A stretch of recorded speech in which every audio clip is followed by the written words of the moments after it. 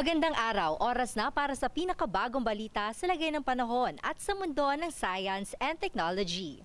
Ako po si Jel Miranda and we welcome you to DOSTv, Science for the People. Narito pa rin po tayo sa Food and Nutrition Research Institute Auditorium upang ihatid sa inyo ang mga kaganapan sa isinagawang second leg ng 2017 Technology Offering ng DOST Industrial Technology Development Institute.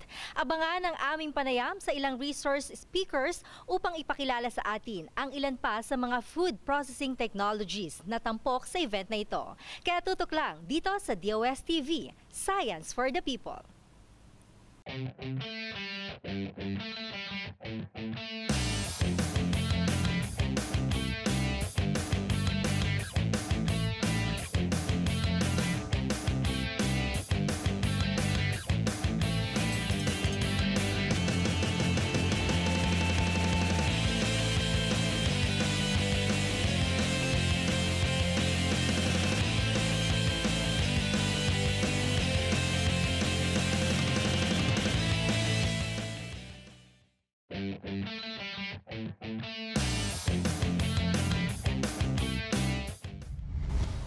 Ngayon naman po ay makakasama natin ang Supervising Science Research Specialist ng Environment and Biotechnology Division ng DOST-ITDI to discuss about the food colorant technology from Monascos Corporeus. Let us all welcome Miss Ursula Bigol. Magandang araw ba? Magandang araw naman po. Ayan ma'am, kwentuhan niyo kami ano ba itong technology na ito? Bali ito pong technology nito ay tungkol sa isang amag na ang tawag namin ay Monascos Corporeus. Red amag talaga siya.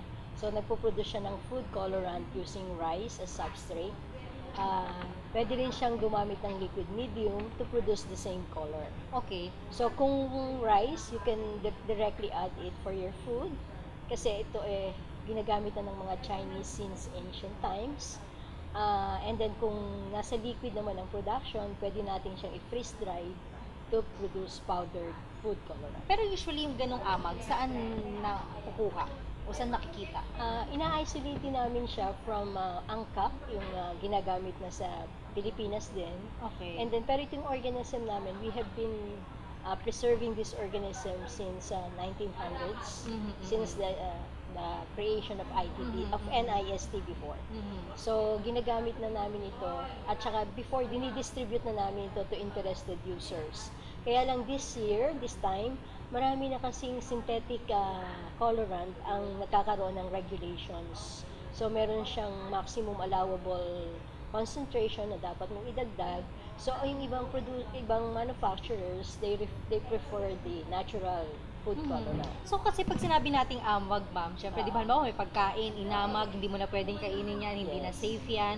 Eto, ano nakita ninyong component ng amag na pwede palang gamitin as colorant na pwede nating ihalo sa mga pagkain? Kasi the mere fact na sa rice, nagpo-produce talaga siya ng deep red color. Okay. So, yun lang, pwede mo na siyang gamitin as colorant. Pero dahil maliit lang yung activity niya sa mga bacillus species, yung mga bacteria. Okay. So, sinasuggest din namin na mag-undergo siya ng toxicity, pero with the minimum inhibition dun sa bacillus, safe na siya para gamitin. So, before din namin siya gamitin, kailangan ina-autoclave namin siya to kill the fungi first. Or pwede siyang i-oven dry para maalis yung moisture, para ma-preserve mo yung red color. So, gaano katagal yung inyong ginawang pag-aaral dito? Kasi ito matagal ng, dinatnan ko na ito sa institute na inaaral ng mga former, mga retired bosses ko. Kaya lang na-revive namin siya ngayon kasi nagkaroon kami ng improvement dun sa strain, natural method of improvement, at nakita talaga namin na deep red yung kanyang kulay. So, na-revive lang siya. At saan mga lugar na po gumagamit nitong klase ng technology na ito? Ang mga Pilipino, may ginagawa na sila sa Central Luzon, yung tinatawag nilang angkak. So, meron na yan. Kaya lang hindi siya napopopularize. Wala siyang production na nasa sa company, yung mga control. Usually ito home-based production. So now we want to offer the technology para merong standardization. So merong kailangan sundin na proseso. Pero pagdating sa resources, kaya ba natin masustain? Oo, kaya natin siyang masustain. Mura lang ang investment fee at saka yung manpower, konti lang ang kailangan. Pero ngayon ba meron tayong ginagawang paraan para mas ma-develop pa natin itong sistema na ito, itong innovation na ito? Actually, inaaral din namin yung bulk production. Okay. At saka yung production of another color para, let's say, yung yellow, orange, kung how to increase this concentration of the color. So ngayon, ang pwede lang natin i-produce ay anong kulay, ma'am? Red ang primary. Kulay-kulay pa lang. Baka ibang color, sabi niyo yellow. Pwede ba mag-blue? Yeah, someone is asking if we could have blue, pero baka ibang organism ang magpuproduce ng blue color. Okay. At anong pwede nila, halimbawa meron po tayong mga nanonood na ngayon, equipment na pwede nila magamit at magkano pala ang kabuuan? Actually, yung equipment lang kailangan meron ka lang isang room na controlled ang temperature, pwedeng incubator, or pwede kang pwedeng ng depende sa iyong size ng production. So magva-vary yung iyong kailangan na incubator and then a drying oven. So yun ba yung ino-offer natin yung equipment? Yun ang ino-offer natin ngayon.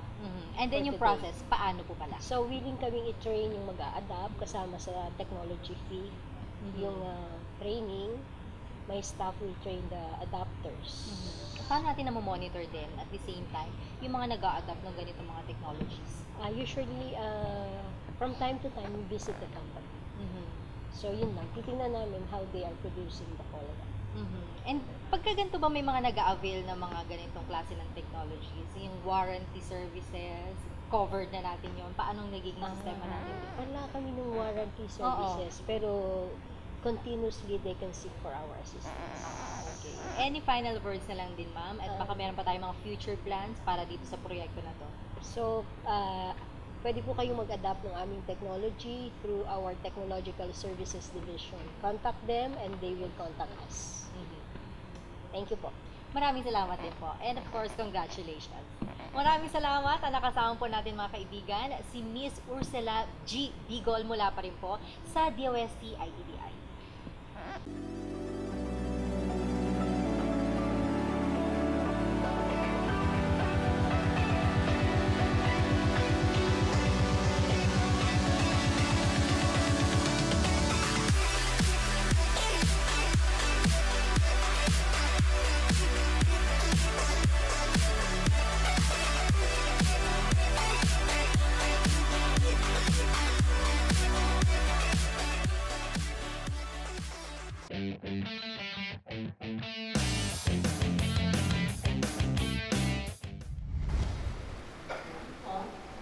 In 2014, the Food Processing Division of the ITDI developed a ready-to-drink coconut milk in stand-up retractable pouches.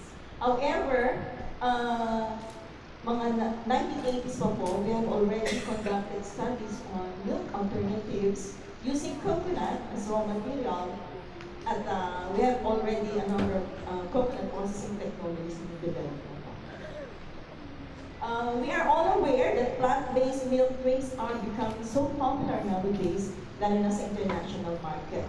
Of course, we have soy milk first on the list.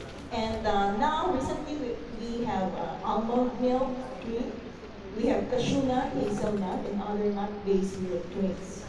Meron na rin po tayong rice milk, oat milk, and other plant-based milk drinks. At of course, we have the coconut milk drink.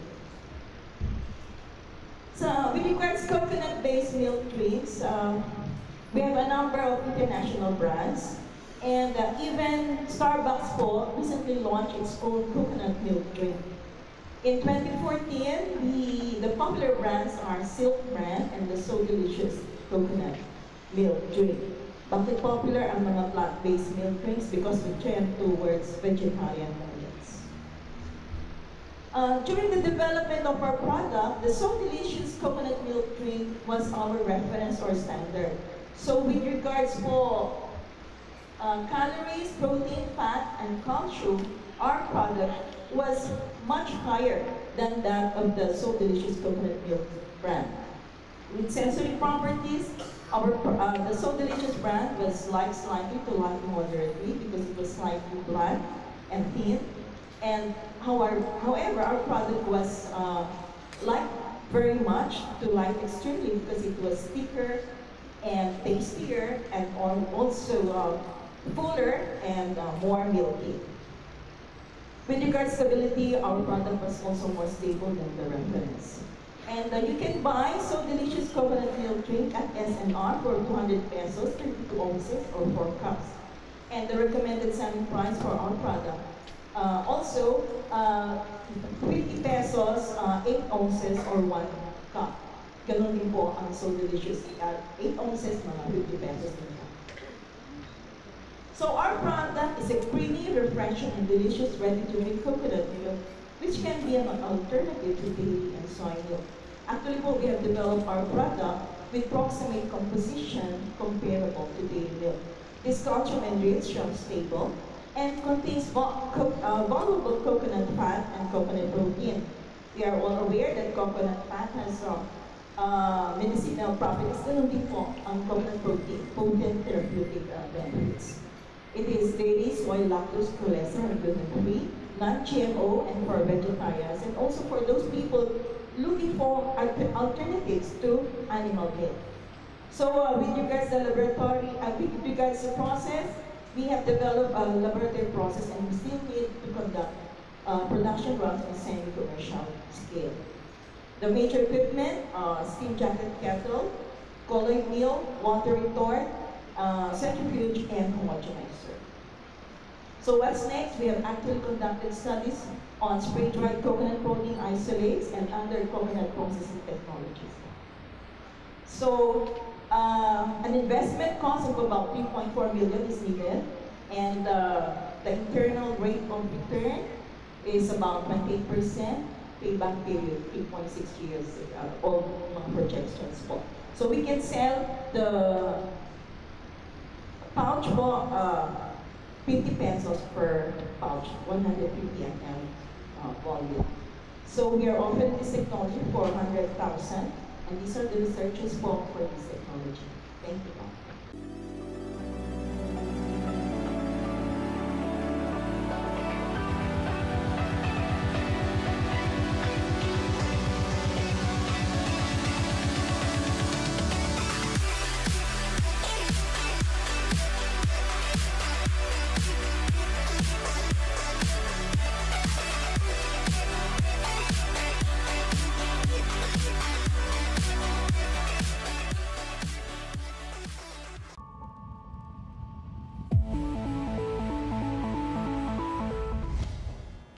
Magandang araw po sa lahat ng ating mga kababayan. Wala ho tayong bagyong monitor ngayon o kaya na may low pressure area sa loob ng ating Philippine Area of Responsibility. At sa ngayon, itong northeast monsoon o yung hanging amihan ang siya pong dominante at prevailing po dito sa extreme northern Luzon o dulong hilagang Luzon. Samantala, easterlies naman o yung hanging nanggagaling sa dagat Pasipiko ang siya pong umiiral dito sa silangang bahagi ho ng ating bansa.